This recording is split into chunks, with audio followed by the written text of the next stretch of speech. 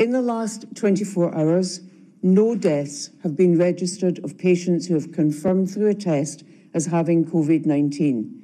That means that the total number of deaths in Scotland under that measurement remains at 2,415. However, I would offer a note of caution about reading too much into today's figure.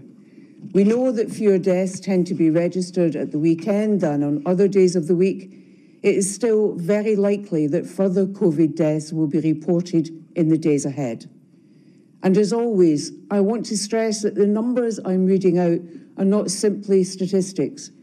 Every one of those 2,415 people who have died was an individual whose loss is a source of grief and sorrow to very many.